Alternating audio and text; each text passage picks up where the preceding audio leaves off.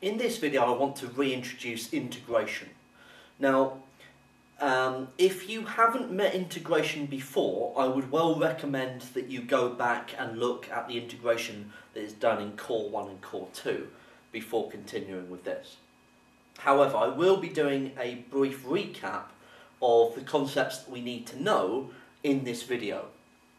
So it may well be that all you need is what you learn here. Now, integration is used in two different types of questions. One is in solving differential equations, and one is in finding the area under a curve. So, if I have a curve that looks something like this, for example, and I want to find the exact area between two values, A and B, between the curve and the x-axis, let's say this is y equals f of x, then the area is equal, the shaded area is equal to the integral between a and b of f of x dx.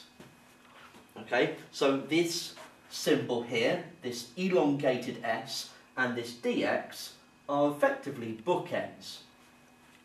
They must be there. The dx tells you what you are integrating by, so the variable, so integrating with respect to x, and this integral symbol tells you the two values that you're integrating between. The smaller value goes on the bottom and the larger value on the top.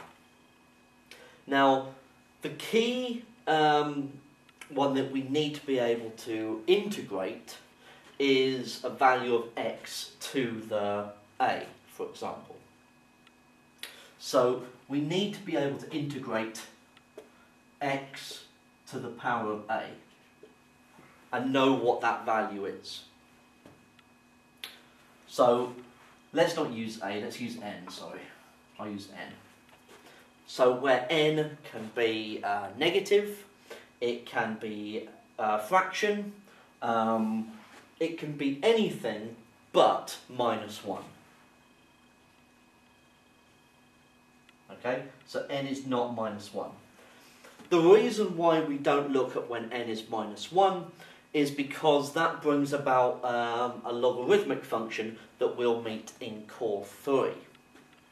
So we don't look at when n is -1 for this. Now the value that we get is that we add 1 to the power and divide by the new power. So that you'll get x to the n plus 1 divided by n plus 1. So if you had x cubed, for example, you would get x to the 4 divided by 4. And you evaluate that between a and b. So let's go through an example. Let's say I had the integral of x to the, well, let's do x to the half dx. And I wanted to evaluate that between 4 and 16. Then what I do is I add 1 to the power, so x to the 3 halves, and divide by the new power.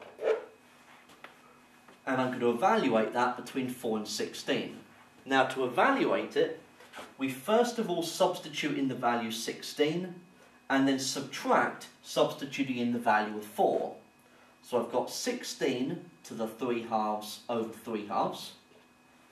Take away 4 to the 3 halves over 3 halves.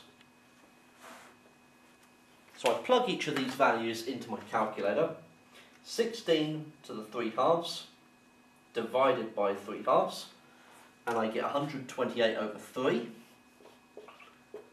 And then 4 to the power of 3 halves divided by 3 halves is 16 over 3. So 128 over 3 take away 16 over 3 is 112 over 3.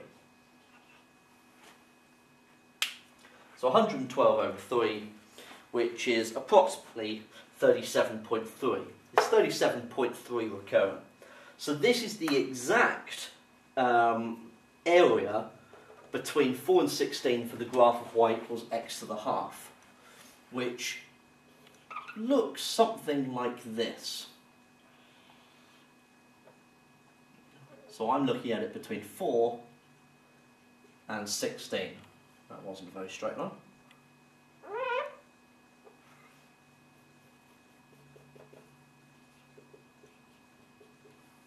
So that's how integration is used here.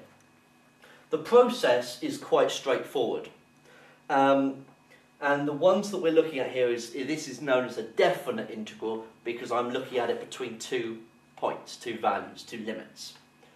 You can also have an indefinite integral, but that's not what we're going to be looking at in these videos for FP1.